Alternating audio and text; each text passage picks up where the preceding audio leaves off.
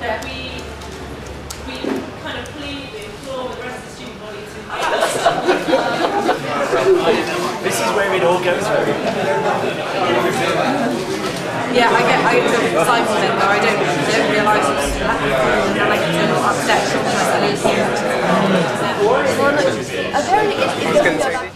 maybe alongside your discussions, what we want to do tonight, what action we want to take. If you want to come up here and talk briefly, space hijackers, maybe that's we're faced with these decisions. There's no money. Like a hooliganism, break everything up, because actually they're not going to commit themselves to social cost of labour within the European context.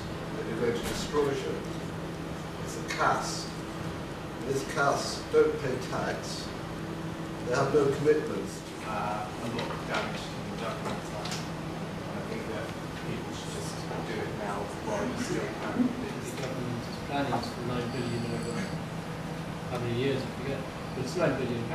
Like where this money is going to come from. Spread the word, kind of multiply, make the arguments, convince people, get people to come along with things, get them involved, continuously. And Thursday's not it's getting rid of Trident.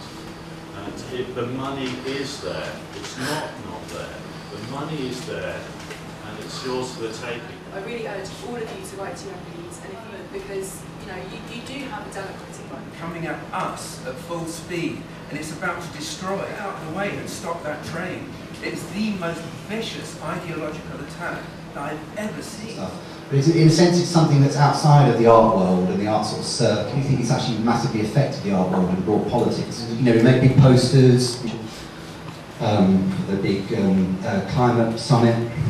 They made shrouds for all of the billboards in the city. Right, okay, you lot, take the sign down, move along, please. Our instant response has to be, I'm sorry, sir, you're loitering, you're going to have to move along. It's back to the security guard, and he's like, no, you're loitering, now you get off my place. And it's like, I'm sorry, sir, but you're causing an obstruction now. You'll have this big discussion, eventually there'll be a point, well, 99% of the time they warn you they're going to nick you. You're not allowed to do that, but, and you kind of can begin to and it just pushes this thing on and on and on and on. But there's always just because the security guard turns up and tells you to go away is no reason to go. They're actually being very political by playing with us. Josh, look at me. Can you just do this? Josh? Yeah, that's it.